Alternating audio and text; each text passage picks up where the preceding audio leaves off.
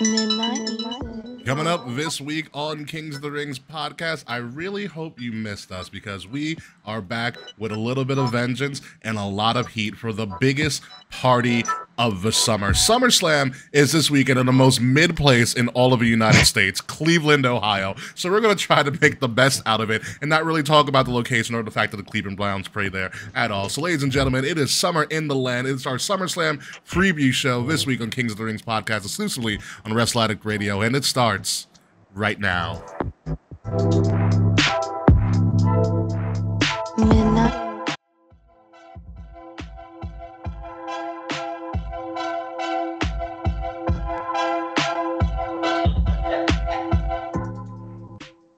I'm not gonna lie to you.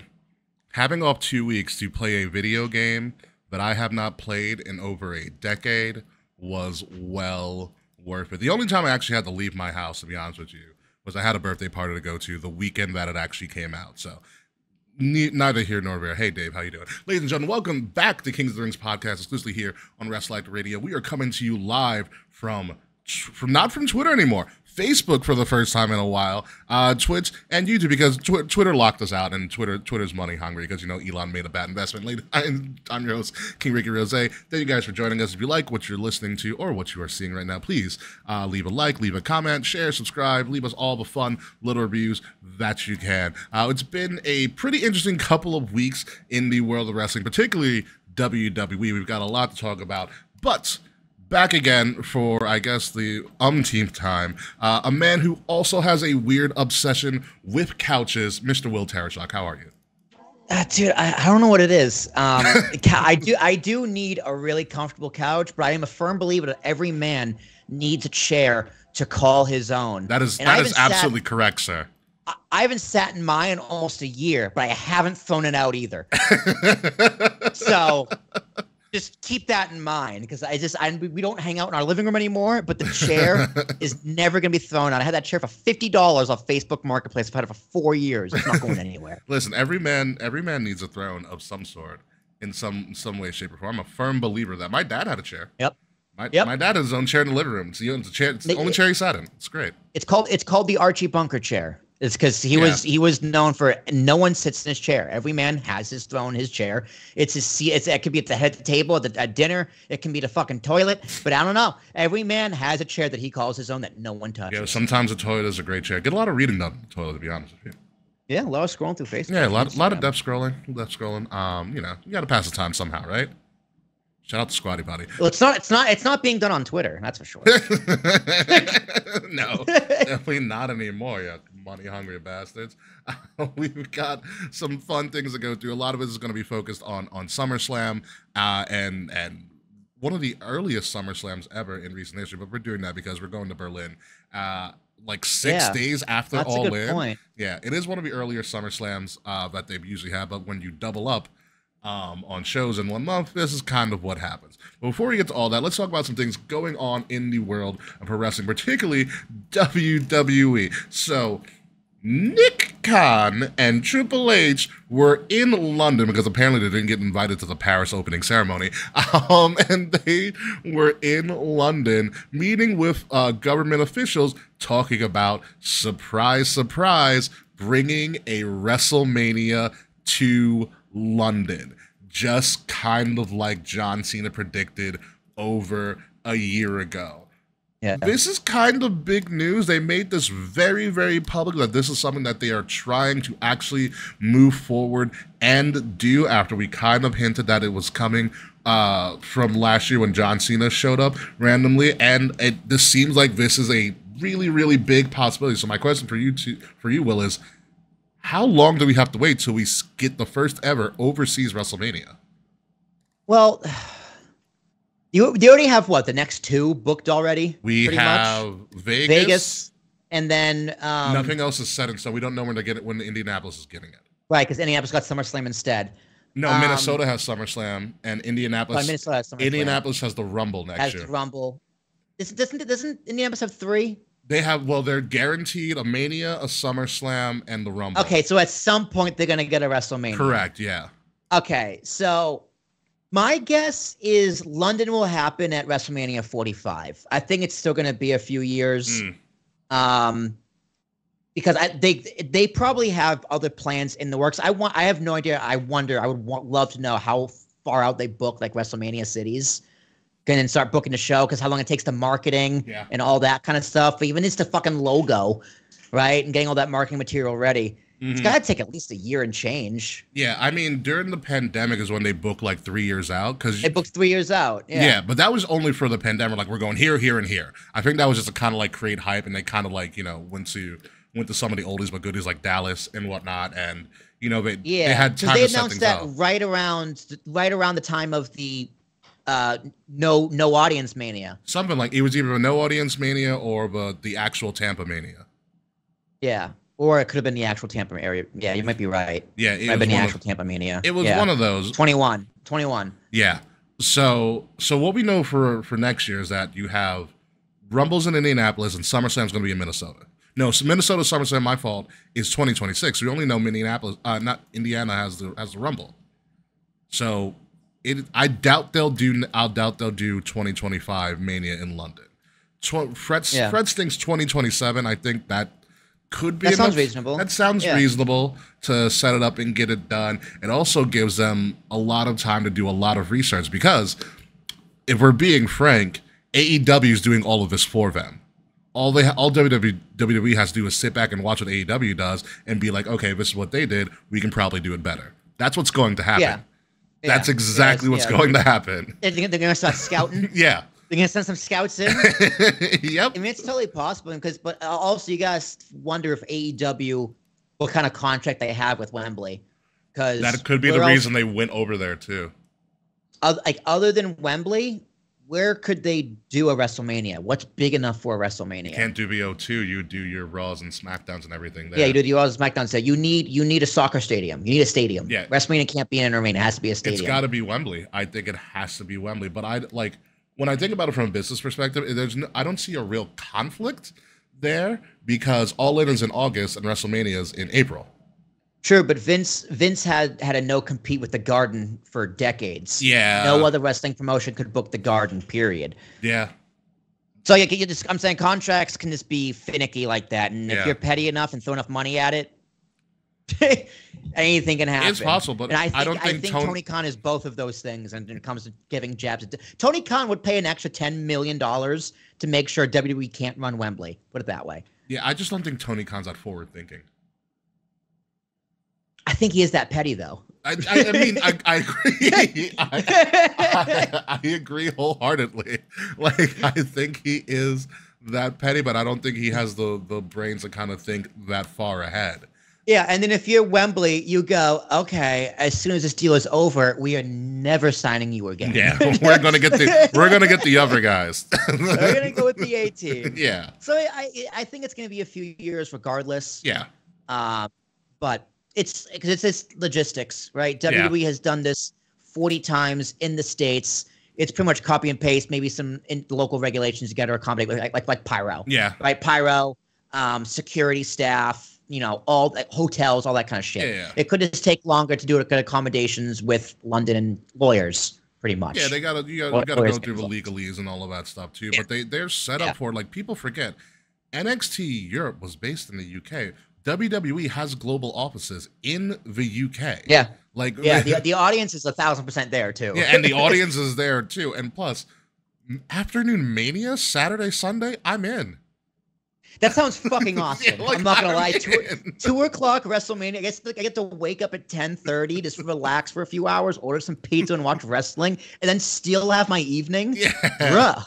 Yeah, I'm all for this. I mean, in London, London deserves it. They got the crowd for it. It would be a crazy time. Like, when you look at AEW and what they've done for All In, they did it once before. I was kind of disappointed. I feel like they didn't use enough of a city, and me and you will have been to enough WrestleManias where when WWE comes to town, it's like when we were in Philly, it's not Philly, it's WWE featuring Philadelphia, especially because WWE does a good job of centralizing everything. Yeah. So all of the fans are together. Correct. Always. So if we went 15, 20 minutes down the road, it would have been Philadelphia. It would have very much been Philadelphia. But for where we were as a fan, that's what also made it super special because every diehard wrestling fan has a love-hate relationship with other fans. Correct. So it was, it's WWE just knows what they're doing in that aspect. New York was very similar, other than access. Yeah, well, because they screwed up Javits, or Javits had something going on. Yeah, it had to be in Brooklyn. Yeah. But even so, they had the shuttle, and it was easy enough to get from there to the Barclays. Oh yeah, absolutely, it was perfect. It's perfect. And the WrestleMania was in New Jersey, so I guess that was a little spread out. That's what you really did. You do what you can. You do what you can. So. This is happening. This is going to happen probably sooner rather than later, and I'd be pumped for it. I'm not traveling for it, but I'll watch it. Yeah, I honestly, I was just thinking this as we were talking. I think I would rather see the production scale on TV first. I want to see the video packages. I want to experience it as a viewer and not so much as an in-person fan. Yeah, I think I'll enjoy it more watching it. Don't get me wrong. I've been to London. I love that city. I would love to go back. It's also great. It's also well done in Watch Dogs Legion too, as well. But I can sit this Mania out. Like, just travel. Yeah, I'm in no rush to go to London. Yeah. I'm not opposed to it. I'm just not like, let's fucking go to London. No, it would disorient me for a while being on the left side of the road and all that too. Yeah, I wouldn't drive. You're kidding me? I'm a menace on American roads. It's very, very true. So yes, WrestleMania London happening probably very, very soon. And now over to AEW in a perfect example of, hey, copy our xenophobic gimmick and just change the answers a little bit. MJF has rebranded the International Championship. No, it's the Intercontinental. All right, so first it was the All Atlantic. Remember that? It was the All Atlantic, with the Japan flag. Do you remember that? The All Atlantic with the Japan Oh my God, you're right. I forgot the Japan flag was on it. Yeah, it was the All Atlantic with the Japan flag. And then it went to the International Championship because they just don't want to say Intercontinental. And now they can. Yeah. And Will Ospreay had the International Championship for a while. He had the good match with Swerve, blah, blah, blah. MJF beat Will Ospreay in an hour-long match on Dynamite, mind you. Okay. Ballsy. Yeah. An hour-long match on Dynamite. And MJF has decided that he is so ridiculously pro-America, which I'm not surprised by this, because I feel like that's exactly who he is as a person, and decided to rebrand the international title to the AEW American Championship and make it unbelievably American out. Dude, they are this close to making MJF a Trump supporter on TV. So close. Like, did he approve his gimmick with Zeb Coulter at all? Like, dude, they should do it. They should do it. I think that'd be fucking hilarious. And it would honestly he'd be the guy to do it.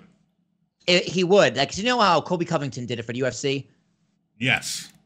So it's not be the really exact him. same. But that's like how he feels. Colby Covington is that guy. Yeah. It's a character, but it's also like a very accurate characterization of him. Yeah. But MJF, I'm also very much would believe that MJF is a Trump supporter in real life. I would not doubt that for a single second. Yeah. So I think that would be fucking hilarious. But Tony Khan would never do it. But it would bring so much attention. Think of the memes. Think of the fucking memes that would come out of this. He just made it to the American title. That's such a Republican thing to do. Yeah. Get this goddamn international bogus out of here. They're taking our jobs. America. Like, I hate this title. Not because they keep changing the name, because I think that's hysterical that AEW can keep a freaking title the same name for long. I mean, it's a great looking belt. I hate incredible. the design of the belt. I think it's disgusting. I mean, as much as I love America and I can't go for some good old fashioned pro America propaganda every now and then, this one just hits for me. It's a great looking belt. It's a stupid title and a dumb idea, but it's a great looking belt. It's a great looking belt. I hope this is just a temporary thing. I might buy it, to be honest. You would. Let me look. You would. AEW shop. I doubt it's there. Let me say AEW American title purchase. It's probably not. AEW's not good with mass producing belts. Yeah. Okay. AEW shop. Oh God, they better have it like immediately. No, it's not there. No, this is the AEW belt. Honestly, the AEW belt itself was also very pretty belt. The AEW Championship. $800. Yeah, like I want to get it, but it's like $800. Like, do I want to spend $800 on this belt? Like, I bet you the quality's fantastic. No. Yeah, I mean, but it looks incredible. I mean, AEW has great looking belts. They have good belt I'm not gonna designs. lie. Yeah, they do. They do have really good belt designs. I don't know how this is made. You know what's really bad? I just thought of this.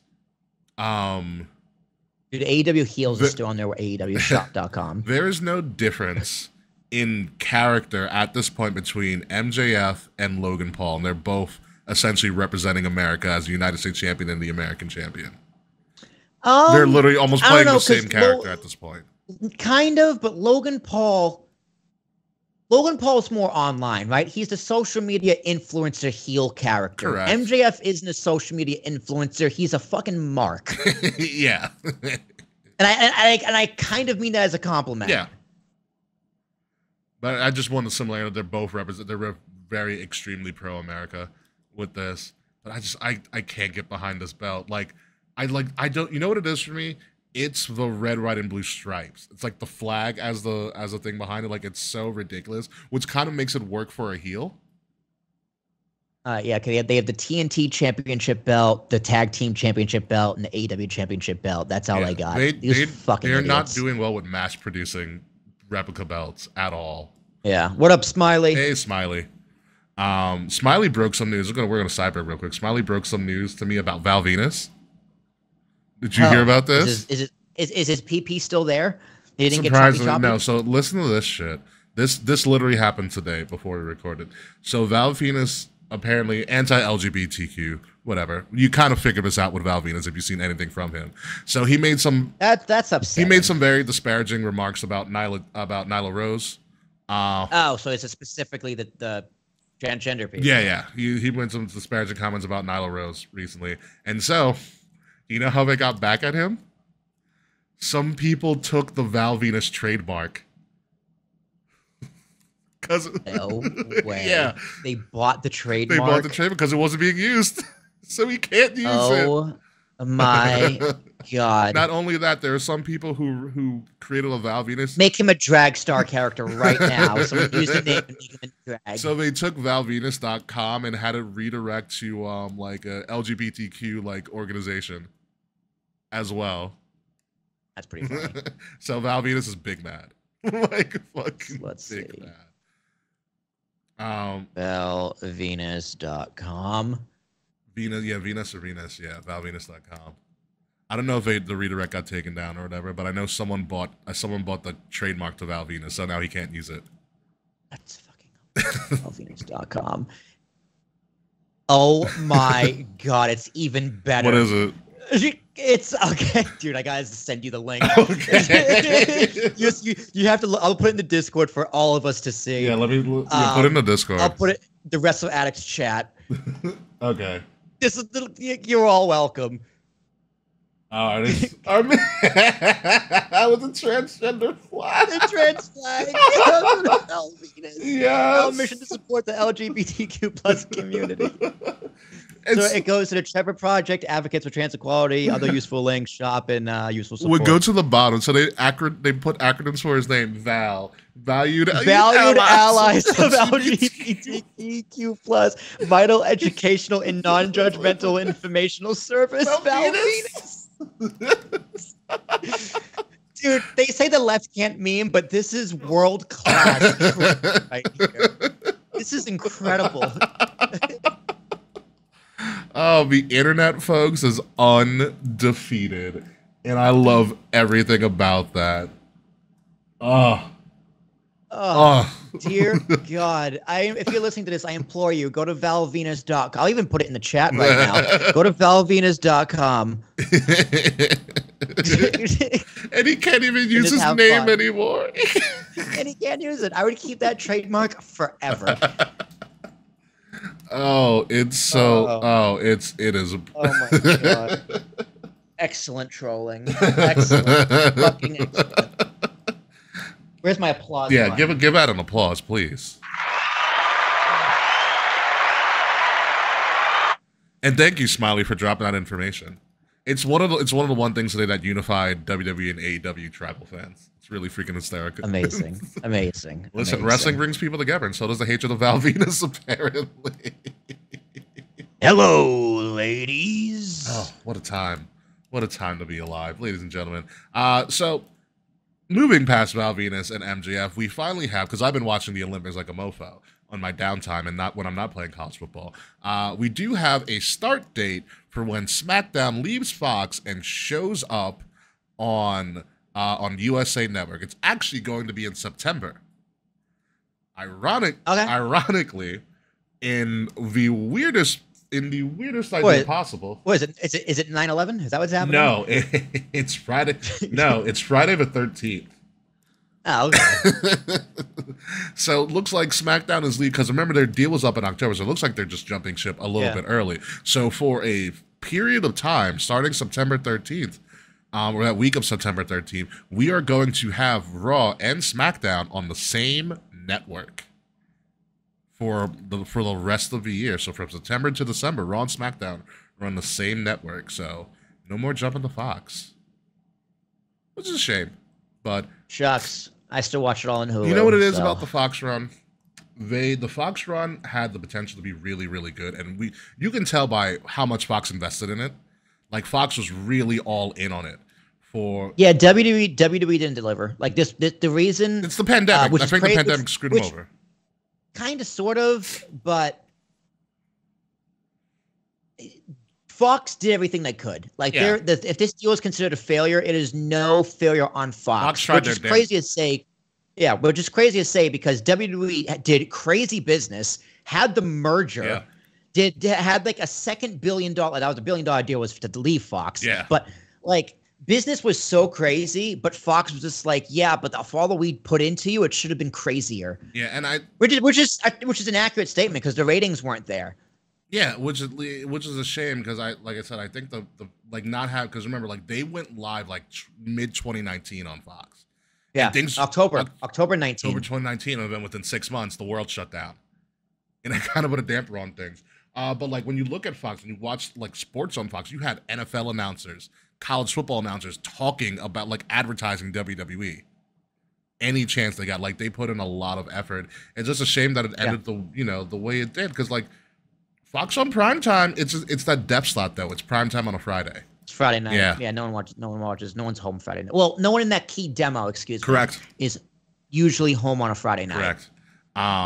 But we'll see what happens with USA. USA has been handling WWE for a very, very long time. So we'll see what they do with SmackDown and Raw, both on their networks for NXT probably. I think all three might be on the USA Network for a period of time before the all the deals move around. for Q4. Oh, yeah, NBC and USA Network on Q4 are gonna go freaking bananas after they have the Olympics in Q3. It's gonna be freaking wild.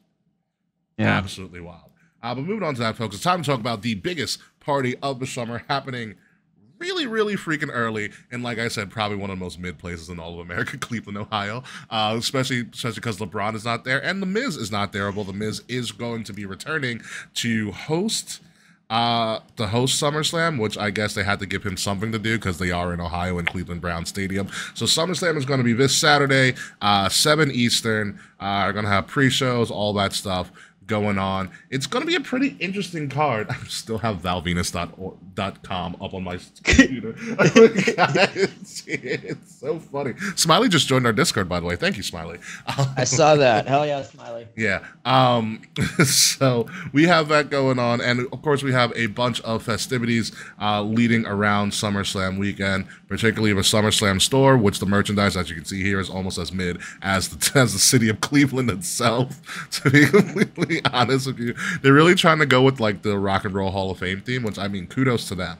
But it's going to be open starting this Thursday and going through till Sunday. Twitch people go, oh yeah, that exists. What, the Rock and Roll Hall of Fame? The Rock and Roll Hall of Fame. Oh yeah, the Rock and Roll Hall of Fame's in Cleveland. Why is it in Cleveland? I don't know, to be honest with you. Well, why is the Baseball Hall of Fame in fucking Cooperstown? That's true. It's in the middle of nowhere. I mean, thank God. But it is literally in the middle of nowhere. I mean, Ohio does have the Rock and Roll Hall of Fame, and they have the Football Hall of Fame, too, which is kind of dope. Canton, Ohio is there as well. But, you just got to go through Ohio to do it. It's like the Nebraska of the eastern part of east of the Mississippi, pretty much is Ohio. being completely honest. But we have the Superstore, and also, which seems to be a very interesting thing, they're having a Damien Priest live event. Essentially, they're going to be showing Damien Priest 24 at probably a local theater or something, and they're going to have a panel for the after show. So I believe his 24 is probably coming out this week. I don't know the exact date. But this is interesting that they're doing that. This is a very Comic-Con-esque type thing that they're doing, and it would be a shame for him to lose this week if you're investing all of this in him, unless this becomes something that's very, very gimmicked, like Gunther shows up and ruins the whole thing. You know what I mean? God, that would be remarkable. There'd be no point though, like, because you don't need it. It doesn't. It's not gonna. I don't think it's gonna do anything for the match. It's interesting. WWE is really beefing up their like different stuff. Like Sami Zayn had a comedy show. The Undertaker has his Dead Man tour, and now you're having Damien Priest do his this little Comic-Con-y panel after the viewing of his thing. I'm excited for his 24. I think it's gonna be interesting and pretty revealing. What do you think of his 24? I hope I like it, because I'm probably all the 24s are really good. Like I want to be a Damien Priest fan. I want to get on this marketing push that they are putting into him, but I don't know. Something about it is just like, I think once a Judgment Day turns on it, because here's the thing, they want him to be a babyface, but he's still kind of heelish on TV, right? He needs to give me a reason. You need to give me a reason to cheer for him, other than just like, hey, like this guy, he's a babyface. Like you gotta give me a reason to cheer.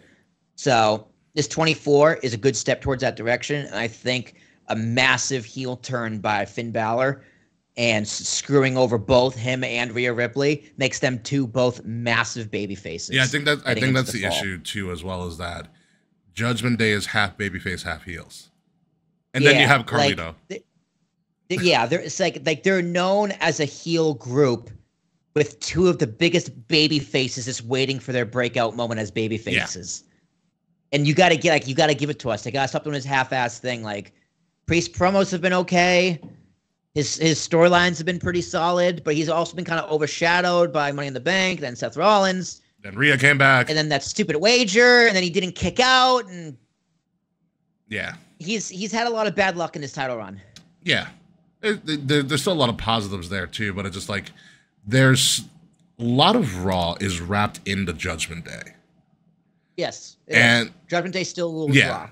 Yeah, which I mean, as a faction, that's a great thing, but there's a lot, but all of those storylines are kind of clashing with each other, and I think that's the idea, but at some point, you have to start separating them and kind of like untangling this web. Yeah, this is where it happens, because Rhea and Liv. Oh, I can't wait to talk about that. That is other than Cody, obviously. If Cody wasn't facing up against Solo and if Cody wasn't with the Bloodline, I could see Rhea and Liv main eventing, honestly. Absolutely.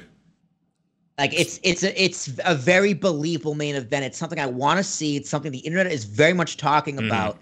And you have that what's gonna happen question. Yes. All over that. Oh, match. Yes. With this match, it's with Damien Priest, It's really interesting.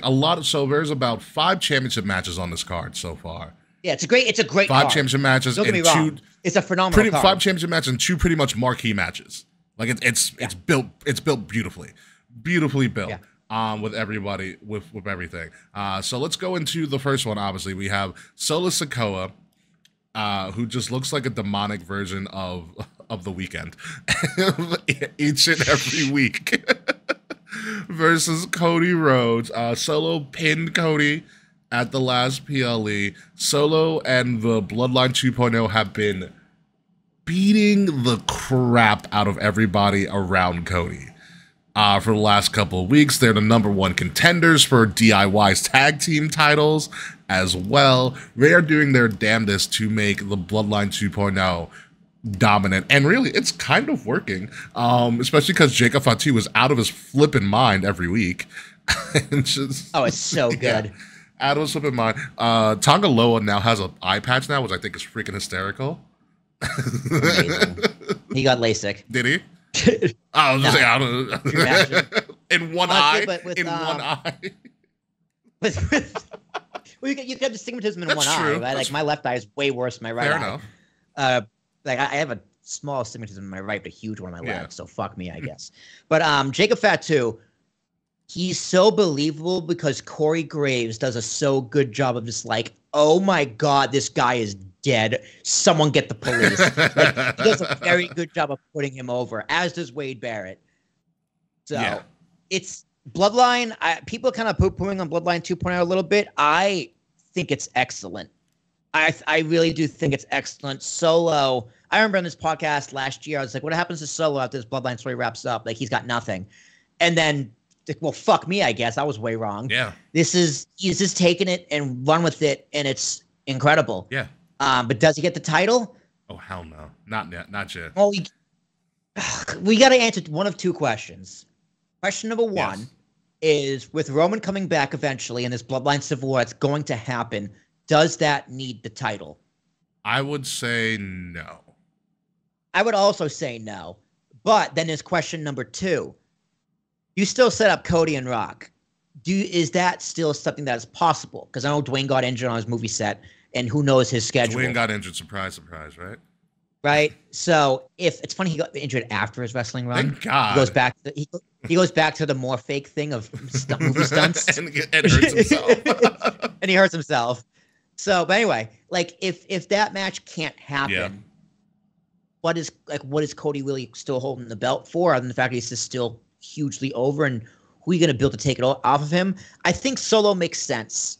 If the answer to Dwayne is no, he's not going to be able to do it at all, then the answer to the Bloodline need the title could easily be a yes. Yeah. Because Roman's just like, could easily has come back and could do also one of two things. He could let Solo lose and then spear him, or spear him and make him lose, one or the other. That's true.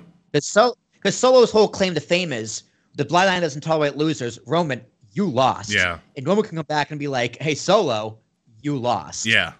So it comes to this very interesting question, too, and it's one of our bonus questions for this week. Do we see Roman come back at SummerSlam? I think so.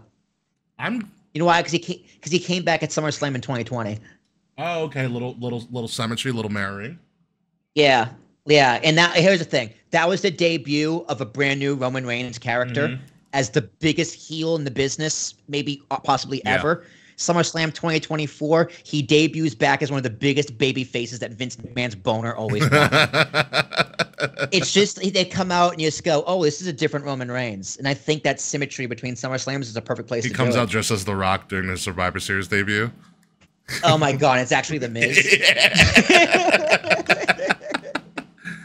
Yeah. So the other... But no, Triple H loves his Easter eggs, right? And that's one of them. Yeah, that's a valid point. The other question is, then, what is more important to Roman? Is it getting the title back, or is it getting control of the bloodline?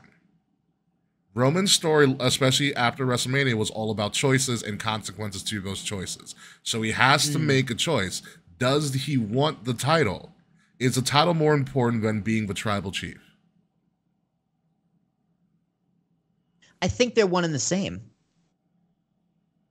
Because you're the head of the table, you're the head of the family. Correct.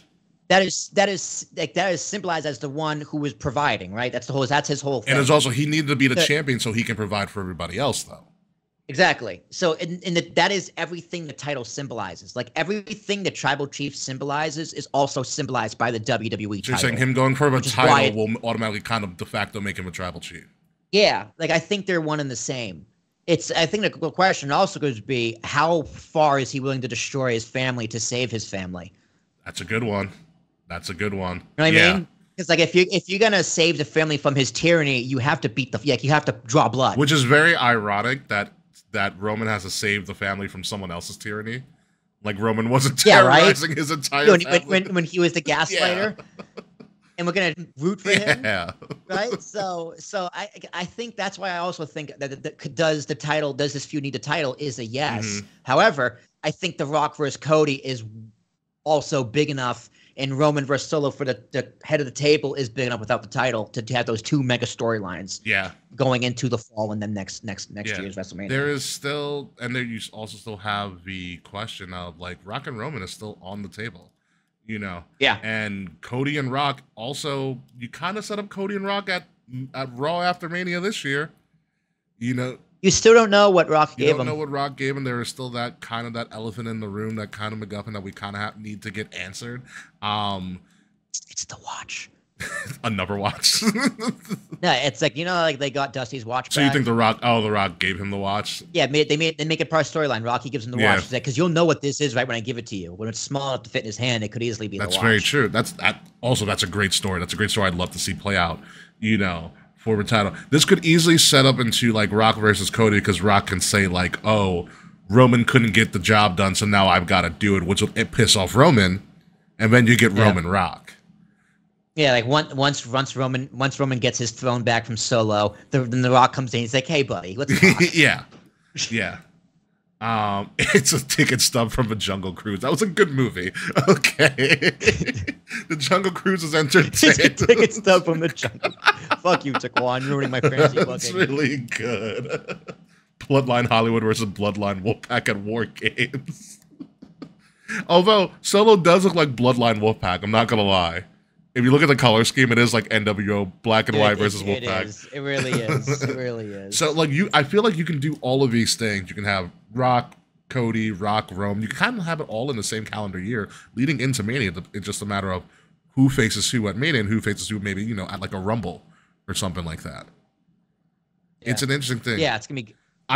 But to answer your question, is Roman come back? The original question, is Roman come back? Yes. I think so. SummerSlam is... Big Four, and it needs to be a transition into the next stage, which is the fall, new quarter, building up towards Survivor Series, and then we're right back in Rumble season. Yeah.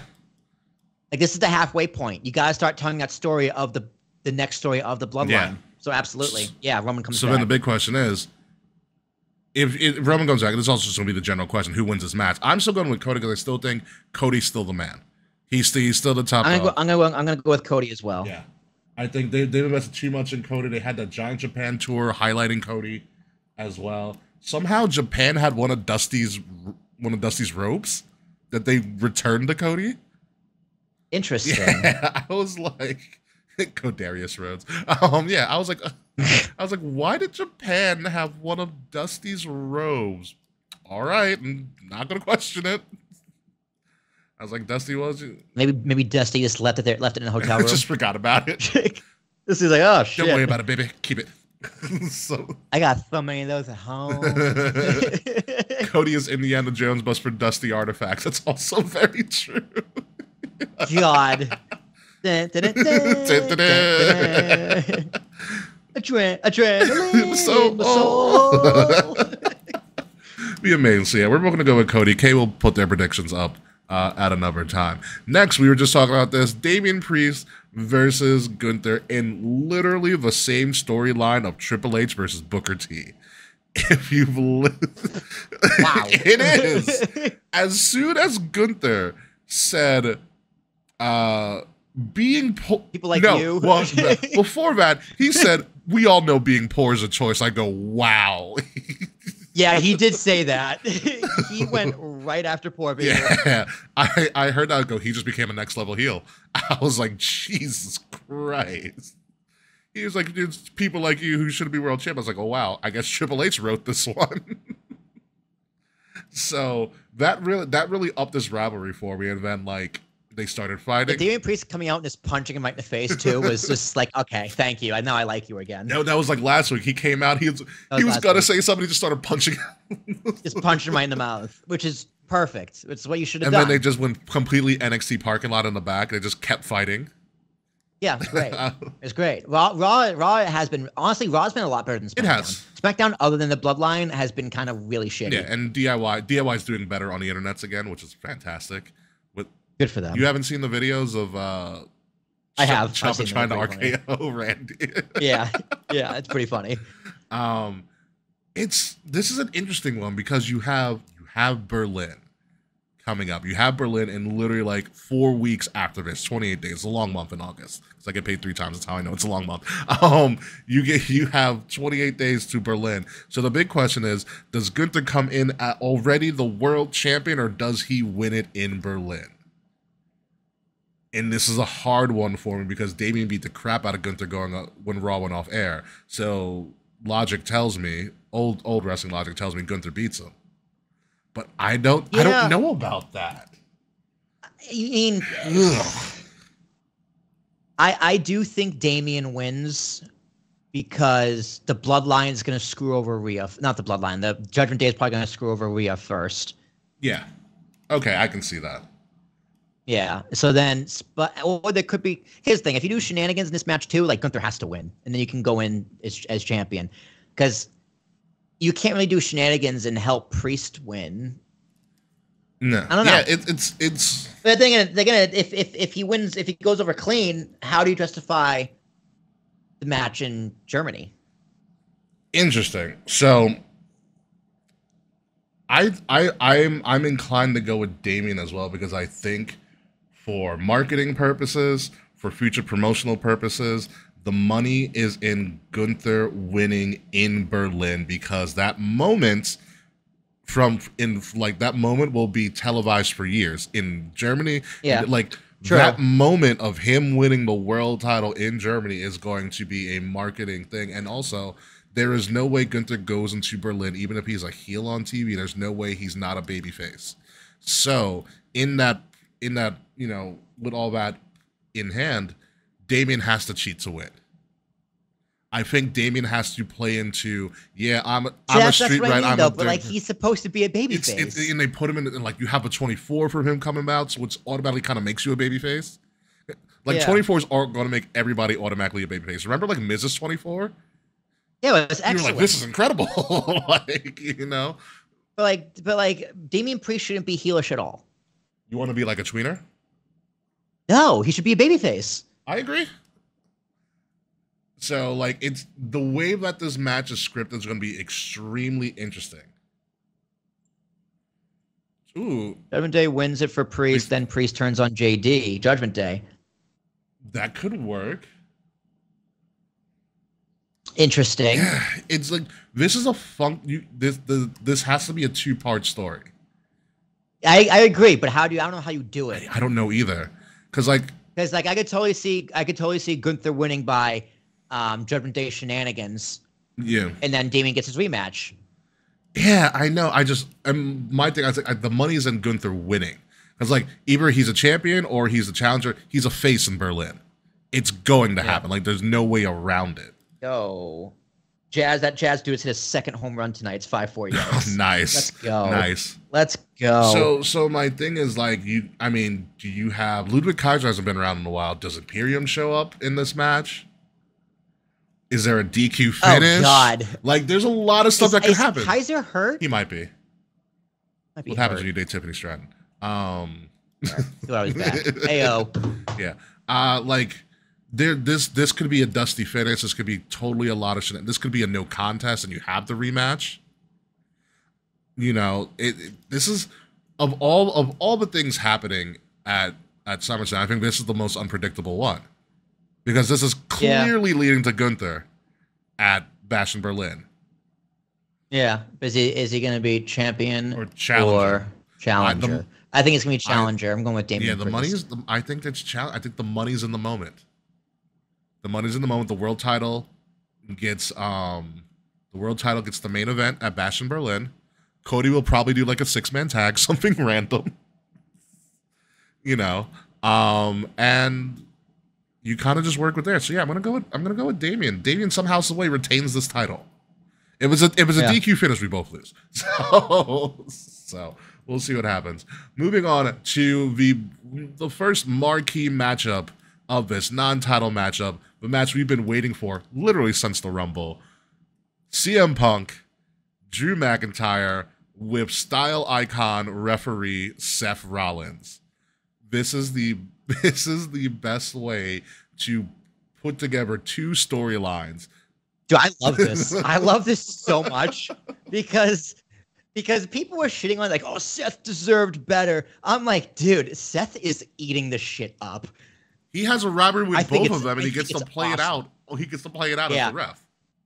I think it's awesome. Yeah. I think it's so fucking good because it's going to be SummerSlam 97. Everyone's calling for it. I'm one of them.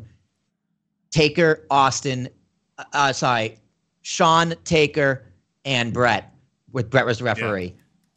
And this is what led it to Hell in a... Dude, honestly, this is going to lead to Hell in a Cell because you know what? When's Bad Blood? Bad Blood is October. I want to say mid-October. All right. No, so, early. all It's right, early so get October. My this. fault. Early October. So, okay, so get Charles this. will be there. 1997, SummerSlam. Yeah. It was Sean and Taker versus with Brett as special guest Yeah. referee. No, Sean as special guest It referee. was- yeah. Sorry, Brett versus Brett Taker. versus- Sean as correct, special guest yes. referee. Sean kicked Bret Hart in the face, but promised to call it down the middle. Yeah. So he reluctantly counted the 3 count. He kicked Taker in the face, and he counted the 3 count for Bret. So Bret won the Yeah. title. And then Taker had to feud with Sean, and that led to Hell in a Which Cell. led to the Bad debut Blood of Kane. 97. Exactly. So Seth is going to be Shawn Michaels here. Yeah. He's going to kick one of them in the face, and then Drew and Punk are somehow going to go to Hell in a Cell. Could this lead? At Bad Blood. At Bad It's Blood. beautiful. Triple H is living his best life with this.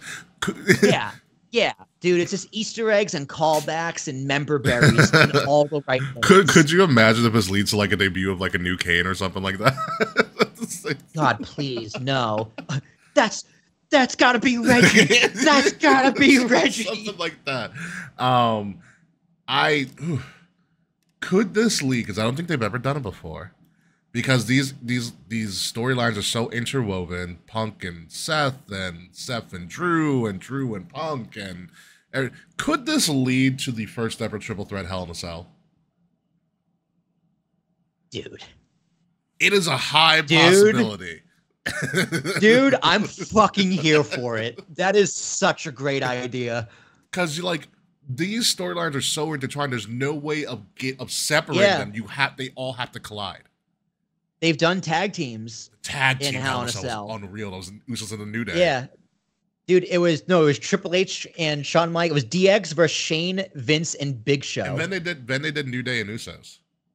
Yeah, they did New Day and Usos too. It was a 2-on-3 handicap match. DX versus Shane, Big Show, and Vince. That match is unbelievable. Shane almost dies. Well, that's like every Shane match. Oh. No, but like for real. Okay, so the Quan Summit has already been a triple threat Hell in a Cell. Cena versus Punk versus Del Rio. Don't remember that at all. Don't remember that. Probably because it was Del Rio. But they should do it. I think there's a lot. I think this would be fantastic for them to do it, a triple threat Hell in a Cell with them. Do it at Bad Blood, Absolutely. dude. I'm telling you, it's the symmetry, it's all there. Yeah. I think, and like, listen, also the money is in Drew being an angry Scotsman. He's fantastic as the angry Scotsman. Oh, Punk Yeah, I wins. think Punk Punk wins wins. clean. Not clean, but Punk's wins. winning. There's going to be something weird that's going to happen. I think like Punk. Yeah, Seth's gonna hit Yeah, Drew, Seth's hitting Drew. Punk's gonna. and then Punk he's got to count. I think Punk. Seth's gonna hit Drew. I think Seth's hitting Drew. Punk's gonna GTS Seth, and you're gonna have another ref come and count the 3. Oh, that would be good too. If Seth gets screwed out of the pinfall, Yeah. that'd be pretty. You know what? I wouldn't be mad at that. That'd be Yeah, cool. I think that's how you set it all up. But like, yeah, this is another 2 part of it. It's going to end up Bad Blood. I think it's going to be fantastic. But I think the more pissed off Drew can get, the better. So Yeah. Either way, Punk wins. Seth hits Drew while aiming for Punk. That could also Yes. yeah. But I'm going to go Punk. Punk hasn't won. I don't think Punk's actually been in a match outside of Royal Rumble. Punk has to get No, away. he got hurt. That's Yeah. Punk just needs to survive the match and not get hurt. Yeah. Punk needs to win. Drew can take a loss as he just gets angrier and angrier. So I'm going to keep it at that. Moving on to the Women's World Championship match. Bayley versus Nia Jax, who's actually getting like thinner and thinner like every week. She looks really good. Yeah, she looks great. She looks great. She's doing a great job with her physique, and I'm glad she's getting healthy. Yeah, no, she looks fantastic. Her character's, I think, never been better. As the queen, you have Tiffy, you have the Tiffy thing as well, whether she's going to cash in. or not. And to be honest with you, I love me some Bayley, but I think it's time to put the belt on a heel Nia. Bayley has been a garbage champion. She has done nothing since WrestleMania. Really nothing for her. I think there's nothing for her to do. Exactly, yeah. Would she have a match against Naomi? Maybe? She had a match at Naomi. It was like a friendly. Like a TV match against Tiffany Stratton. Yeah. Like, has she been on a pay-per-view? Yeah, it was the match with Naomi. So. Oh, it was the match with Naomi, sure. and then she also was in the last PLE as well. So she was. Don't even remember. So yeah, get this belt off of her. The will they won't they of Tiffany and Nia is way more interesting. Yeah. I think that's what. Oh, Bayley was not in Money in the Bank. I'm sorry, I have the card up here. But yeah, no, the will they won't they, and I think Nia deserves it. She's had a great run. She was fantastic at Queen of the Ring. Let her run with it. The last time they gave Nia the championship was at Mania 34, and she was a babyface, and that was an excellent story. Like it was. With Alexa and Mickey, and it was a well done story, and everybody wanted Nia to win, and she won. She just couldn't sustain it as a babyface because she's not naturally a babyface. She is naturally a heel, and a heel run with Nia as the world champion and Tiffy kind of looming with the briefcase is a story that needs to be said, and it becomes more intriguing because then you have somebody who is of the bloodline with a championship belt. Yeah, that's a very good point. Yeah, Nia's like the forgotten stepchild of the bloodline. Yeah, she's The Rock's direct cousin. Yeah, she's never recognized. Like Naomi got recognized more than Nia Jax. Which is Naomi and Nia Jax are both in that like bloodline, like the big family tree. They're both there. Yeah, they're both there, but Naomi got like more like I feel like the internet recognized Naomi more. Yeah, but Nia. Honestly, they probably use Nia's real name. They use Naomi's, or is it in brackets? No, they use Naomi's real. They use Naomi's real name and Nia's real name, but then their brackets are. There's Naomi and Nia correct. Jax. Yeah. Right. Yeah. Okay. Yeah. Okay. That makes more sense. Yeah. Yeah. I mean, I love Bayley. Bayley. I'm a Bayley buddy all the way to the end. Every day. And she had a good story up until WrestleMania, but her character is not a great champion as a babyface. She was an excellent champion as a heel, so I don't want to say she's a bad champion. She's a beautiful heel. But Ding Dong Hello Bayley was amazing. Yeah, with Sasha as well as that side. The 2-woman power trip during the stalwarts of the pandemic. Yeah, exactly. They carried that company for months. Yeah, it was great. But Bayley is a babyface champion for whatever reason. This doesn't work. Not anymore. She's too. She's older now. When she was like the bright-eyed, bushy tail, like side ponytail Bayley. Yeah, she doesn't. She wants to be a baby face, but she doesn't know how without being the hugger, and she doesn't want to do the hugger Bayley again. Which I don't blame her for. I don't blame her either. I don't blame her either. If I were her, I wouldn't want to do it. But as a fan, I kind of want to see it again. I think we all want to see it again. Just like for like a month. So here's a big question: does Tiffy cash in and screw us up? No, I don't think so either. She needs a new. She's not ready. She is no way near ready to be champion. Yeah. Not what Nia Jax deserves a run. Yeah. And I think Tiffy's going to get some more experience being in that limelight. She gets to dazzle her briefcase and kind of run with that. She needs a new briefcase. They're just making her walk around with that beat up briefcase. It's horrible. Yeah. Like she's not necessarily green as a competitor and a performer, but she is definitely going to be green as like in the spotlight and as a champion. Correct, yeah. So her being in that scene with Nia is going to do way more help than her cashing. Here's something too. I think Nia does win this, and I'll be very happy for her because ever since she returned, she's done fantastic work. The problem is Charlotte's almost ready to come back. All right, Ricky, I just had a crazy thought. I know Charlotte's ready to come back. She's almost ready. She's training feud. at the PC. But let's rewind about like let's rewind 8 months. Okay. To December? The Royal Rumble. The Royal Rumble. When Jade Cargill debuted. Yes. Oh, Jesus Christ. Imagine if this run, instead of Tiffany Stratton, was Jade. Her and Nia, and she won Money in the Bank. And Jade was Nia's heavy. Lord Almighty. As a heel. Lord Almighty. We're looking at a completely different and much better Jade Cargill because they tried doing with Bianca, and it's fallen flat. They're fun. They're having too much fun.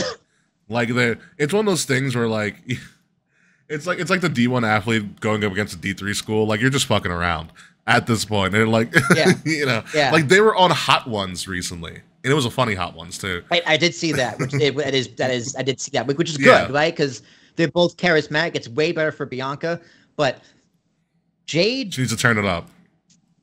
Yeah, and she got a little exposed. This babyface run of hers got her a little exposed. She's still a level of green, but I think it's coming. I think there's when Jade turns, because we know it's happening. Like it's going to happen. Because I don't think Bianca's the Black John Cena at this point. I don't think you turn. Yeah, Bianca's way too good for PR and charity work. Exactly. I think you turn Jade at some point. I think we just have to wait on it.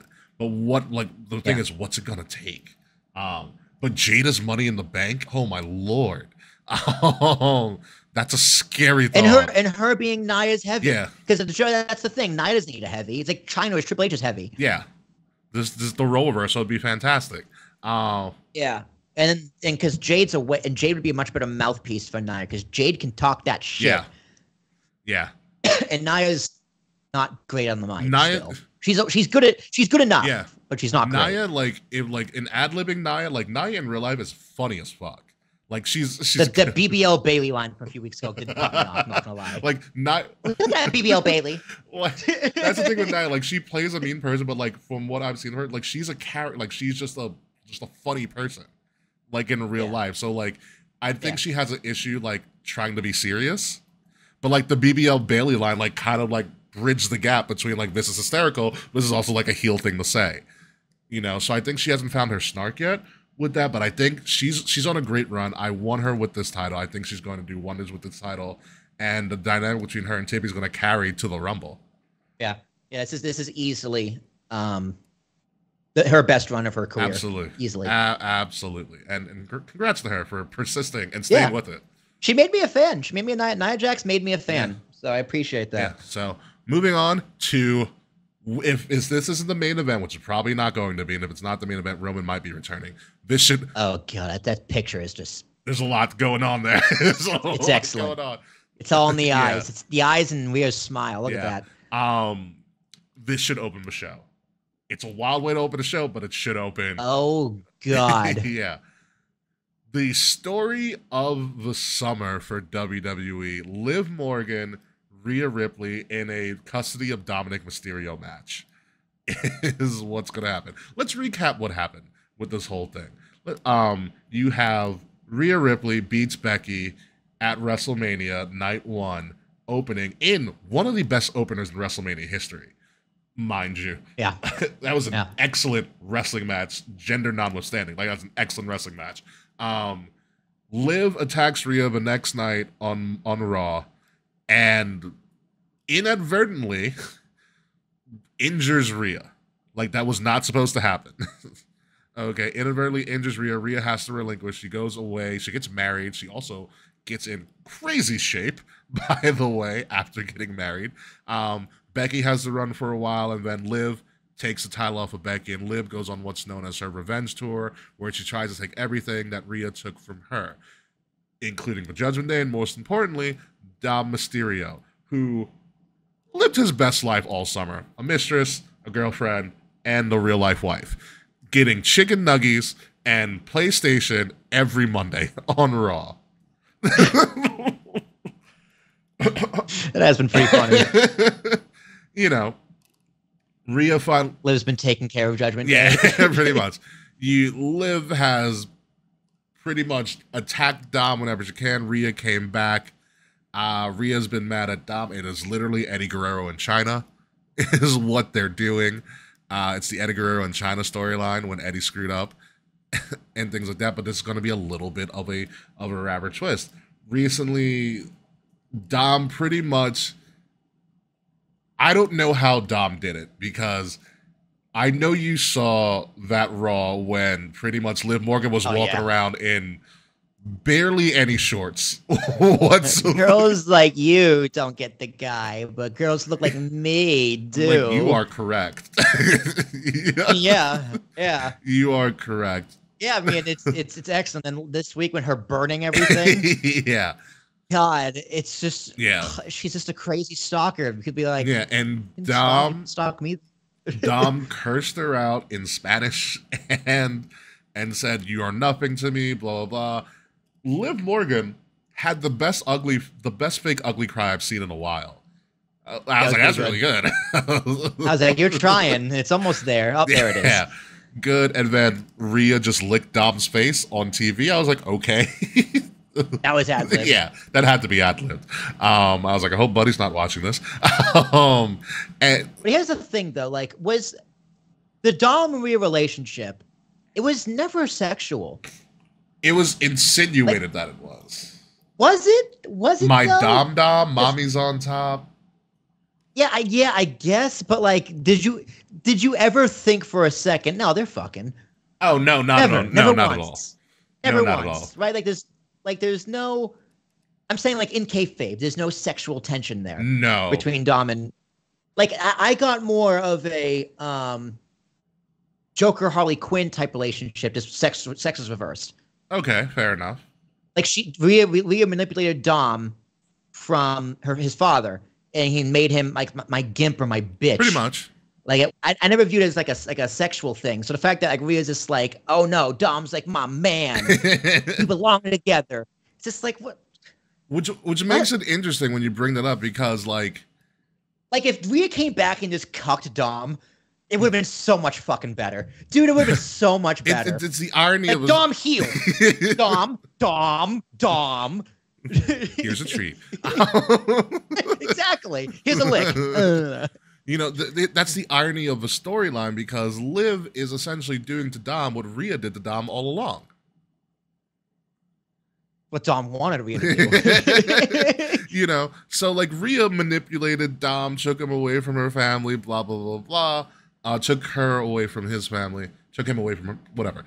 You know, Rhea did all of that, manipulated Dom, started the tension, but here's the kicker, and here's where I think this is going to be the greatest thing ever, because Rhea's not winning this title at all. Not a chance. Not a chance in hell. It is either Dom that's going to screw over Rhea, or it's Finn. Someone in Judgment Day. Liv has someone on the inside. If it's not Dom already, it's Finn. And you know why? Because Liv was able to do the one thing Rhea couldn't for Dom. Help Dom beat his dad. And that is something that Dom has always wanted to do. And I thought it was actually never going to happen until Ray retired. But they're using it for a storyline. Dom pinned Ray with the help of Liv. And after Dom literally just like berated Liv a couple weeks ago, I go, Dom's turning on Rhea. Like, it's all a setup. I'm not gonna lie though. I think Dom stays loyal to Rhea. Really? I do, because I think he's cucked. Because Dom never wanted Liv. He never showed any signs of Liv. He never wanted Rhea either. He never really gave in to the temptation, but he's loyal to the one who turned him. He's loyal to his new family, his Judgment Day, his mommy. He's a boy. Dom is a boy. He's a little child. He's not a man. He's not a man. Like, you know what I mean? Like, he still feels like Rey Mysterio's kid. Yeah. like he still comes off as like a teenager who doesn't know wouldn't know what to do with a girl like Liv Morgan. So he stays safe at home with mommy. So like in my mind, Dom's a cock. That's his character. Dom just has no backbone, but WrestleMania. That's what I mean. He has no balls. WrestleMania put up a good point here. I think Finn is the one who's working with Rhea. And if you want that image of like Liv standing at the top of the stage kissing someone, you want it to be Finn Balor. Yo. You want to do Edge and Lita? You want to do Edge and Lita? You do it with Finn Balor and not Dom. Dom can't be Edge. Finn can be Edge. Yeah, that's crazy. And WrestleMania put up a good point. He said Finn's picture was the only part not wrecked in the Judgment Day Clubhouse this week. Yeah. Like the breadcrumbs are all there, and they're all leading to Finn. Dom is just the biggest white herring because he's a fucking cuck. Yeah. Like you know, it is interesting because there is something there with Finn. Either way, I think Liv retains his title from Rhea. Because if you want a massive babyface, even though Rhea's a massive babyface, have her lose.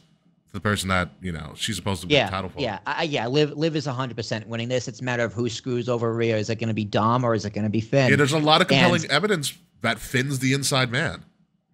Yeah. There's a lot of compelling evidence that Finn's the inside man. Like he just and Liv Morgan's just pulling all the strings. She knows exactly, and she takes everything away from Rhea except Dom, which Rhea does really care about Dom. I guess we'll have to find out. Yeah, and someone's turning in Judgment Day. It's either Dom's turning or Finn's turning. Or Finn's turning. And then whatever happens there, it also has repercussions for Damien. I like Finn turning as well. Yeah, I do. I want Finn to turn. The original idea of Judgment Day, which was created by Adam Copeland Edge, was to highlight people who didn't really get their fair shot. And by and large, it worked. Except for Finn. Yeah. And Finn's the odd man out. And I think I think Finn has a legitimate reason to kind of say, screw this. Finn yells, "Where the fuck is Vicky?" I would love that.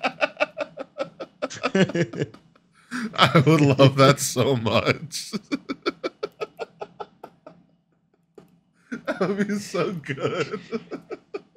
Where the fuck is Vicky? Where is she? Oh my god, that'd be great. I wish Vicky Guerrero could be here for this as well. Is she still under contract with AEW? Do we know? The custody of a child will be determined in a match. Pretty much. I gotta remember that button. Is the custody of a child. Pretty much. Like, is Vicky still under contract with AEW? Because that's the one thing missing from his thing. Dude, who knows? Who knows? I don't think AEW knows either. Vicky comes in, Dom calls her Granny. Grandma! Great Graham. I mean, here's the thing though, if Dom doesn't turn and goes with Liv, does that make Dom a massive baby face with Rhea? I don't know. This is an intriguing story. Like, what does Dom do? Is Finn involved? Like, this is I also feel like Dom turning is too predictable. But I don't know, is it him turning or is it him being who he's supposed to be all along? Because remember, there's no way Dom's a babyface anytime soon. So I think him turning on the babyface makes him more of what he actually is. Yeah, scumbag, I guess. It's gonna be. This is going to be I'm like, they built the story really well. I mean, there's no reason it couldn't be both of them, and Liv just takes them both. That would be hysterical. That would be hysterical. That'd be amazing. I like it.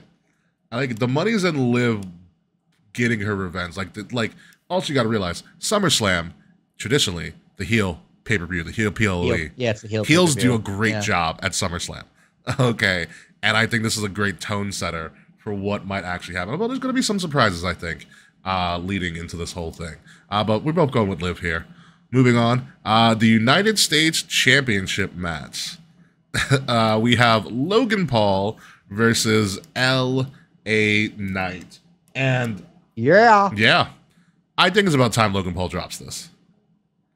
I think he's had his run. Yeah, but at the same time, I was listening to Matt Men the other day, and they got an idea in my head I really want to come true. Yeah. Logan wins, and you hear the doo doo doo doo, and Cena comes out. I'm not gonna lie, dude. I'd much rather see John Cena Logan Paul than John Cena LA Knight. That's true. If you're gonna kick off the retirement tour, I think Logan Paul is a great place to start. Listen, that's a good point. It's a very, very good point. I'm thinking, you kind of have it in my head now. I'm thinking of what John Cena can do to Logan Paul on the microphone. I think that's a... Okay, maybe LA Knight should win. Yeah, now I should say that. I think John Cena LA Knight looks pretty damn good. I don't want Logan Paul's career to be over. John Cena's not good at putting people over. No, he's not. He's tried. You know what? He's tried, and he's just not good at it. At all. By the time he put over Roman didn't need it. Yeah. And even when he tried to put over Roman, John Cena was just miles above him on the mic. Yeah. Yeah, the first time he did it, it didn't work. Yeah. And the second time he did it, he didn't need it. Yeah. So, tell me one person John Cena's put over. I'll wait. Nobody. Nobody at all. Wade Barrett? No. Actually, not even by KO. I would argue Kevin Owens. Okay, he put over Kevin Owens. I would fine. argue That's Kevin one. Owens. Sure. Yeah, that's a fair argument. Yeah, he put over Kevin Owens. Yeah, Mid card, but still counts. it worked. KO came, debuted with the NXT Championship and beat John Cena. Like that was a big move. Yeah. There's no one. AJ? I don't know. Because like here's the thing, you look like the 3-part AJ and Cena, because you had like AJ beat Cena, or the club beat Cena the first time. Yeah, beat up John Cena. Well, beat up John Cena happened after AJ beat him at SummerSlam 1-on-1. Yeah. And then John Cena left his headband in the ring, and then AJ Styles wore it around for like months.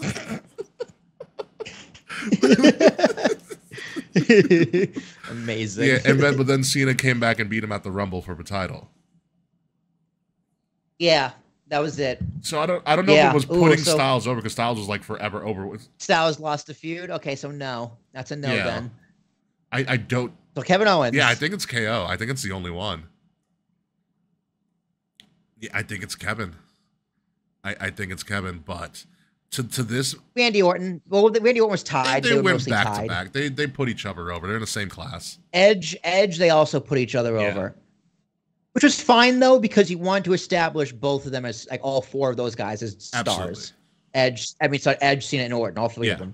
So that doesn't bother me as much. Yeah. So I don't know. I think this time with Logan Paul is over with the United States title, and I think at this point you got to give LA Knight something. Like you got to give him something. Yeah, if LA Knight doesn't win this, his momentum stops dead in its tracks. Yeah, like he went up against Roman. He had that triple threat or a fatal 4-way or what have you, and obviously he wasn't going to win. But kind of prove yourself. You're in the main event scene. What are you going to do with it? They obviously didn't give it to him, but like he beat Styles in a fine match at Mania. Like it was okay. What more does he have to do to get a title on him? Yeah, exactly. Although going into an election season, Logan Paul as the United States champion is also very intriguing, because you don't know what the hell he's going to say or do with that as well. He's already had one presidential candidate on his show. I know we joked about MJF being a Trump supporter on TV. Logan Paul's a real one. I think I know, but I think you in all honesty, I think AEW and WWE should keep away from that political controversy, because it's too much poison. You're not going to make anyone happy. No one wins. Because all people can be talking about is fucking politics and how much everyone hates politics. Yeah. And hates each other. So it's not worth doing. Like, yeah. Hulk Hogan went to the RNC by himself. He was not there on behalf of WWE. Right? Which is fine, right? Hulk Hogan do whatever the fuck he wants. Hulkamaniac till I die, brother. If your politics is dog shit. But like, yeah, I would not have, like, if I found Logan Paul, I'd be like, yeah, dude, I know you, although he interviewed Trump. Yeah, he did. He had him on Impulsive, yeah. Which is fucking wild. But also, that was also not on behalf of WWE either. No, it was not. That was his own thing. Yeah, that's his own thing, which WWE has no control, no part of, nor should they. Yeah, I mean, right? WWE should no saying whether Logan Paul can talk to Donald Trump in his own program. Correct. Saquon said, "Remember when NWA booked Tyrus for that exact same reason?" That's true, and Tyrus ended up being on Fox News a lot. Yeah, Fox News world champion. Yeah, dude, for real. Yeah, for I'm real. still leading towards LA, which is hilarious. Like, dude, is that the Funkasaurus? Do you want to know when I first realized he was doing Fox News? I was in a gym, like after work, just working out, and obviously TVs around everywhere. I'm like in the middle of a rep, and I go, "Is that fucking? Is that Brodus Clay?" Because like, if you watch Brodus Clay, he's just in a backwards hat and a black t-shirt, and he has the chain. I'm like, what is going on? He looks like he's in character. Yeah, that's how I knew it was him. I was like, is that Brodus Clay on Fox News? I was just like, my God. But yeah, I'm still gonna go with LA. Yeah, but how long before Caleb Braxton ends up on Newsmax? Not at all. She's doing she left. She did a movie. I forgot who she's in the movie with. I want to say David Arquette. Yeah. I saw something on Instagram. I forgot what she's at. Yeah, but In some whatever. She signed with some agency, so she'll be just fine. Yeah, she'll be fine. She promoted UFC last week. Like she'll be good. She'll be good. But yeah, I'm still gonna go with LA Knight. Are you also going with Mr. Knight? No, I'm gonna go with Logan Paul. All right, Logan Paul. Some division. All right. Final. I love how people comparing his run to Dean Ambrose's though. Which maybe they should take it off. To be honest, fuck that LA Knight. No. That's reason enough to take it off him. Like, no, this guy's nothing like that Dean Ambrose. Get the fuck out of here. Oh my God! No. Logan Paul's had a better run than Dean Ambrose. Because what you could do. Oh my God, dude. Okay, I got it. I got the finish. Logan Paul goes for the brass knucks, and then you hear the do, and then he somehow he kills KSI, takes the brass knucks, and LA Knight ends up winning. And then John Cena tries to put LA Knight over with a point, but gets himself over because now all we're gonna be talking about is John Cena versus Logan Paul. That's exactly what's going to happen at SummerSlam. There you go. LA Knight wins. There you go, and that's how you incorporate politics, because John Cena far right, far left, Logan Paul far right. There you go, and you get the title off of it. You just insinuate that they're on opposite sides of the coin, and then you just work that way. This is gonna be a great November tournament. Pretty much. I like that idea. So I still say LA Knight. Sorry. So probably the most predictable match on this card: Bron Breakker, Sami Zayn. Are you sure? I think it's. Dude, every single time we say Sami is gonna lose. You're running the same exact match that you did every single time. They're running the same exact match from Money in the Bank. He can't lose twice. You're setting him as a world beater and a monster. I know, dude. I know. I want him to win so bad, but dude, Sami has made me look like a fool so many times. Listen, I think he's out of miracles right now. He sold his soul for the Gunther win. I think he's out of miracles at this moment. Like, I know we called Sami Zayn. We said Sami Zayn in an NXT run. At the Nakamura match, we're like, yeah, he could easily be the next Daniel Bryan. Yeah. And I'm gonna go on a limb and say he is a bigger underdog than Daniel Bryan. Yes. And it's like, I think he does Daniel Bryan better than Daniel Bryan. Who I think, and we're gonna probably talk about it in a couple of weeks. Daniel Bryan's swan song is happening All In. Yes. Congratulations to him. Yeah. Brian Going out on his own terms. We'll give the man his flowers. Absolutely. But going to this, I think Sami's run out of lives here, and I see this as, because if you're gonna do this, and Triple H and his callbacks and stuff, this is Kevin Owens beating. This is a TKO. Kevin Owens beating Sami Zayn for the NXT title. This is an annihilation. Did you watch Bron versus Ilya the other week? God, so much fun. Did you think that was a shoot or work when the ref stoppage, because he hit his head on the apron? I think it was a work. Think that was a work?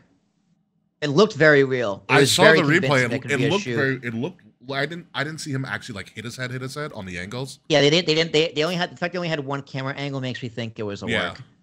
I thought it was a work. But Bron because it looked like the Bron was going for the finish was coming though. I thought he was going to get back in the ring. Bron was in the corner, ready to spear him. Gets in, spear 1, 2, 3. So it could have been a shoot. He could have gotten a stinger. I mean, he did hit the back of his head on the apron. Allegedly. Yeah, that's your central nervous system. So it's the hardest part of the ring. That's true. That's true, and it's also your from anatomy. It's a central nervous system. All your nerves are there. So. Yeah, because it was a great match that kind of got soiled by the finish. Those NXT calls this year, Ilya and Bron Breakker doing unreal stuff. It's kind of crazy how Carmelo is getting booked the worst out of the three of them. Well, he's putting fun matches up. He's just up against Andrade, who has no aura to him. Yeah, that's what I mean. Which is I would love to see, because so if we go back to LA Knight and Logan Paul, because you kind of already have that whose dick is bigger argument between LA Knight and Carmelo Hayes, and you can reignite that as well. You could, yeah. I think if LA Knight gets the belt, which I actually do think he is, and then his first feud up against Carmelo Hayes, I think it's I think you do add that is a good spot. That is a very good spot for Carmelo Hayes to be in, but he will lose while Bron Breakker will win. Yeah. It's just like, because these two guys were the big draft picks on each brand. Like, this is the next guy. Yeah. And it's hard for me not to compare Bron to Carmelo because it's not even close. Yeah, even though it wasn't Bron drafted like earlier. No. Carmelo was first pick. I know Carmelo was first. I don't remember he was first pick, but I know he first he round. was Sorry, first round. He was first round. Bron was not Why first do I feel round. like Bron? I'm mixing up him with probably like Odyssey Jones, who was drafted like 3 years ago and never appeared on Raw. Never appeared. I think Bron was second. Something like that. Okay. Maybe. No, it's hard to compare. It's hard to compare. It's hard not to compare them because they're coming from the same class essentially. So like it's totally understandable.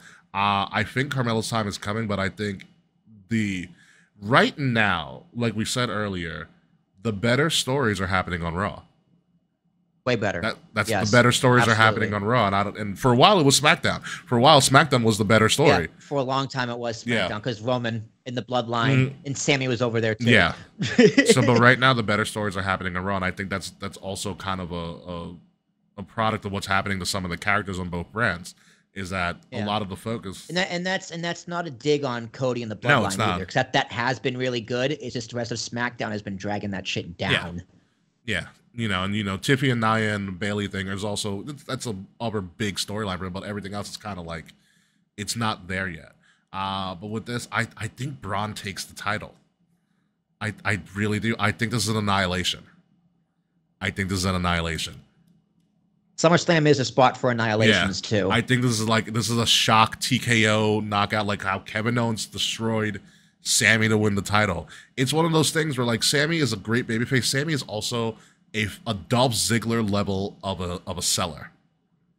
All right, remember, here's the thing though, because you don't want to bury Sami either. Remember when Kofi got beat by Brock in like 34 seconds? I think it lasts longer than 34 seconds. It was a few minutes, right? It was maybe 3 minutes. Do you want to do that with Sami? I think you can. I get the underdog where it's like you always think the underdog's going to come back, and so it's the shock value to beat him really, really quickly. Yeah. But it hasn't worked that well in the past. I don't want it to be quick. I want it to be like a slow death. Like he's dragging like it out. If it was the Gunther match at Mania all over again, except Sami didn't come back. Yeah. Okay. Something like that. Yeah. It's got to be a slow and painful thing where Bron just like doesn't stop, or he has to be stopped by somebody to like prove his point. And unless Sami's at like a Cena level over where Brock, it just didn't matter. Yeah. It's one of those things where since this match was at Money in the Bank, you cannot do the same match twice. You gotta progress the story. Yeah. Somehow. And I think you built up Breakker so much. He's essentially he's a more athletic Goldberg. He has the same goddamn tattoo. Him running crazy. Goldberg was a little shorter and a little more athletic. If Goldberg knew more than like 3 moves, then he would be Bron Breakker. Yeah. Bron Breakker is just Goldberg as a running back. Yeah. Who can also do a Hurricane Rana. Terrifying. It's very terrifying. They called what did Pat McAfee call it? The Bronensteiner or something? I forgot what it was. The Breakensteiner? I think it was the Breakensteiner, yeah. Breakensteiner, which is a great name. Yeah, it's a great name. Listen, Sami, I think Sami is fine, and if Sami has time off or something coming, annihilating him at SummerSlam and like a long, slow, painful death, like this you need to have people in the crowd like gasping for air of how bad Sami's getting beat. Sami's going to put him over, I think, and this is the great way to put him over. Yeah, I hope. I think you should. I'm going Breakker. You convinced me. I'm gonna go with Breakker too. It has to be done well. Like this needs to be an annihilation. Absolutely annihilate Sami. Get him off TV for a while. You have Bron Breakker retire Ricochet from WWE. Have him take out Sami for an extended period of time too. I know, Fretz, who you got? I don't know. I don't know if Fretz is still watching. We'll see. He'll come back. Saquon, who you got? Whoever's still watching, tell us who you got. That's right. Bron was on the main roster for Melo got drafted. I was right. Thank you, Taquan. Bron was already. They had remember because they signed Bron. Yeah, he was up. He was up. They signed Bron. Fred says Bron. They signed Bron, but Carmelo was drafted because that's what it was. Braun Breaker was a signee, but then we were like, how's it going to work if he's still the tag team champions with like Baron Corbin? Because Baron Corbin and him were tag champions in NXT. Like, how's this working? Yeah, and they brought him back down for a hot second, then they brought him back up. Yeah, you're right. Yeah. Also, talk about strange bedfellows, another Dave term. Baron Corbin and Apollo Crews as a tag team on SmackDown. Weird. It's very weird. Yeah, yes, that's how you know SmackDown's not that great. It's very weird. Over tag division's fun, like DIY, Austin Creed, and all of that. But yeah, just the overall better product right now is Raw. But we're going Breaker here, and that's the card. The only question, only question we need to actually ask, we just said it. I said Dom turned on Rhea. What's your official stance? Is Dom turning on Rhea, or do you still go with Finn? No, I'm going with Finn. Okay, so I got that down right. So yeah, this is the SummerSlam card again, 7 Eastern, Saturday night. They've opened up a lot of extra sections for Cleveland Brown Stadium, so I've heard. So a lot of extra seats. So right. I know start. I know it's both. I know it's both sides. I don't know how much of both sides, but I know they do have both sides of a stadium sections open as well. So it's going to be interesting to see how that plays out. SummerSlam obviously doesn't draw as big as WrestleMania. Yeah. So, and we know that especially from when they did WrestleMania in Nashville, it wasn't a full stadium, but it was big enough, and they portrayed it as big enough. Detroit, it didn't look that bad on TV though. In Nashville, no, it did not. And Detroit, I think was slammed because it was inside. Yeah. Detroit, I think, was slammed as well. But listen, we've talked a lot about all of these different matches because they built up all these matches very, very well. The only question left is how good will this pay-per-view be? 1 being the worst, 10 being the best thing ever. Will Tarashak? I have very high expectations for this. I'm gonna go straight 9. Oof. Oh man, I'm not gonna do 9. I'm gonna go 8.5. But it's. I think this is gonna be a fun ride. There's a lot of stuff that can go on, but I think I'm gonna go 8.5 as well for this. Charles is being a dick and doing 8.125. 8.125. You can't do that. You're at 8.5. Yeah. 8 or 8.5. You can round down. We're not doing the Dave scale, not at all. But yeah, no, SummerSlam is going to be fun. I'm very excited for this. The Miz is hosting, which means R-Truth is going to be there. Did you see the segment on Raw this week? No. So Miz is like, I'm going to be hosting the biggest party of the summer, and R-Truth comes like, oh, we holding a party? And R-Truth's like, Miz, how are you going to throw a party in Cleveland when you live in LA? He's like, it's not a house party. Got him. He's like, but you got hors d'oeuvres coming? Like, no. Do you want hors d'oeuvres? And then Kathy Keller's like, yeah, Miz, are you gonna bring hors d'oeuvres? And Miz is like, I'll bring hors d'oeuvres. I'll bring hors d'oeuvres. Yeah. Bring Sandy Pops. Yeah. Freaking R-Truth's gonna bring appetizers. It sounds it's gonna be R-Truth and Miz hosting SummerSlam, which is gonna. I hope R-Truth this has a box of Ritz. He's like, I bought hors d'oeuvres. Ritz crackers. I got them from the Ritz Hotel. Or whatever snack food is sponsoring them. Is what R-Truth. Yeah, like Cheez-Its, Snickers. It's probably gonna be Snickers. Real quick, before we go off. What if it's neither Liv or what's either Rhea or Finn that turns on Rhea? What if it's Rhea that turns on Dom and like gets with Jey Uso? Because they've been teasing that for a while. God, no, thank you. That is the one thing missing from this. We're not going to get a giant Jey Uso like Yeet chant or Yeet entrance. That's fine. Dude, I'm a little over Jey Uso to be honest. Is it the styrofoam hands? Isn't Michael Cole doing it now too? Is that ruined it for you? Yep, it's wearing off. The Uso push. Yeet is no longer working for me. It's like, what else you got? It's the foam fingers. It's the foam fingers. It is really what it is. But yeah, that is all that we have for this show this week. So thank you guys for joining us. It's very good to be back. Although I do need to continue my dynasty in NCAA football or EA Sports College football at some point. All 3 of them. But it's good. It's good to have a little break from the video games thus far and my ridiculous dynasty that's happening at the moment. So any final thoughts, Mr. Tarashak, before we get out of here? I'm excited. Then we can nerd out on all the big Marvel happenings. Yeah, I'm gonna miss it, but I'm gonna watch it on Sunday when I get home. So that should be fun. It's gonna be a good time. I bet it will. So without further ado, Mr. Tarashok, hit me with that music, sir.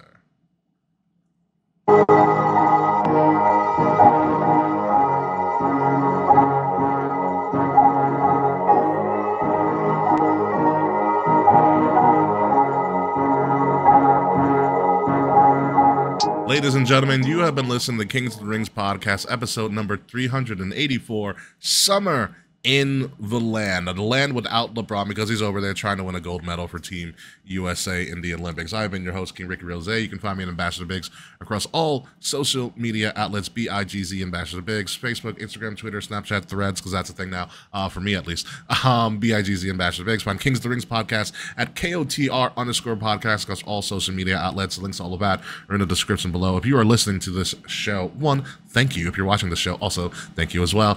Make sure you're listening to us at least on Wrestle Addict Radio, the cure for the common wrestling podcast, and follow Wrestle Addict Radio socials at addict_wrestle on Twitter and at Wrestle Addict Radio everywhere else on the interwebs. SummerSlam is going to be a wild, wild, fun time. So I hope, I think it will be. I think we're going to be shocked by a lot of things that are going to occur. And I'm looking forward to this. I'm actually pretty excited for the SummerSlam. Will Tarashok? Yeah, it's gonna be a grand old time. Your boy is very excited. But yeah, it's hot in here, so let's get to this post show so I can turn this fan so on hot and now. watch the Yankees lose this game. Oh, they're losing? Yeah, dude, we'll talk about it. Okay. Awful. This game is fucking Jesus awful. Christ. When we come back next week, hopefully the Yanks will stop losing. Hopefully Kay will return, and hopefully we'll have some crazy stuff to talk about, and hopefully AEW doesn't rename another one of their freaking titles for the umpteenth time. So until next week, folks, goodbye, good night. We'll see you soon. And we got to start thinking about this as All In's happening. We might have to bring Slack back. But until then, folks, fuck you, Slack. See you next week.